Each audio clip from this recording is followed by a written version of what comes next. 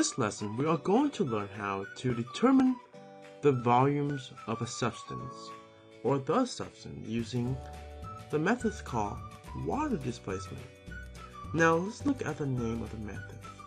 It's water. So of course we are using water because water is very stable, is not corrosive, and is safe. And displacement, think of the word displacement. So let's go back and look at this picture right here. First of all, we have water, and the water will be in a graduate cylinder or any container. So what we have here is an object or a substance.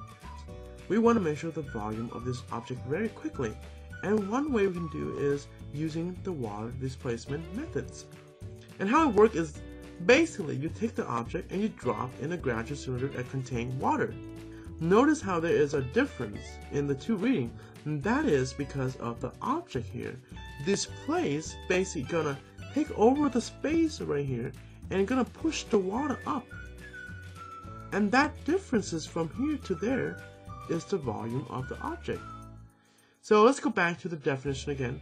So in this case, the submerged does mean it has sunk all the way and submerged by the liquid, in this case water, displace the volume, which we see that right there, push the water up because this object has volume, so it will displace that volume right there, and that volume is equal to the volumes of the object. And think of this in terms of math. Basically this will be your final reading, that is result from adding from, that is result from adding the object, and this will be your initial reading. And once we figured out the difference, right, which is a basic equation, we take the final minus initial, that will give us a change. So we take final minus initial, that will give us the difference, which equal to the volumes of the object. Right there. Let's do an example problem. Here we have determine the volumes of aluminum in the graduate cylinder. So how does it work is that I have two graduate cylinders. One is before adding the substance, and of course you don't want to see the substance at all because right on the bottom, sink all the way on the bottom. So in this case I have our reading 30 all the way to 40. Of course each one will be 1, so we have 31, 32. But I have to estimate on the last digit, which is not there, and it is 0, that's on the line. So that is our initial reading, and the unit of course is ml because we measure graduate cylinder. Then over here, after we add in the aluminum, we have 30, of course this will be 35, so 36, 37, and 38, and that gives us 38.0 because this has to be estimated. So what we have here is, again, going back to the question, take the final minus the initial, give us the difference, which is the volumes of the object.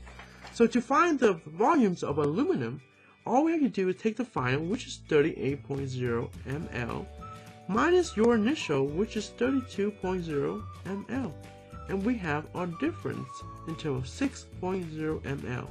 Notice how we subtract, right? We keep the least decimal place, but both of them have one decimal place, so our answer also has one decimal place as well.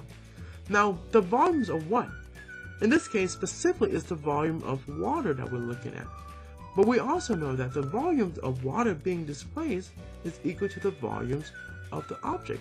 So this is also equal to the volumes of the object or the substance. In this case, is aluminum, 6.0 ml aluminum. And that's all we have to do for this type problem. Let's try another problem again. Determine the volumes of aluminum in the graduate cylinder. So we have two graduate cylinders again, before adding the substance, which is aluminum, and after we add it, we have a change in the reading level. So this is our initial. In this case, we have a 10 millimeter graduate cylinder. So here I have 4, and here I have 5, so each one of them must represent 0.1. So we have 4.1, 4.2, 4.3, and so on, but the line is right there. This is the meniscus level, so if this is 4, this must be 3.9. And I know that the line really represents 0.9, so I had to go to a smaller digit, and this one is 0. That's why we estimate it. Let's go up here. We have 9, so it's 9.1, 9.2. Here I have 9.1 for this line and 9.2 for that one. So what's the distance between those two? Of course, 9.15. And again, let's go back and look at our difference. Basically, you take the final minus the initial, which is 9.15 ml minus 3.90 ml. And that will give us the volumes of aluminum, 5.25. Notice how this is 2 decimal places and this is 2 decimal places. Therefore, this must also have 2 decimal places as well. So ml of H2O being displaced, which is equal to the volume of aluminum as well. Isn't that easy?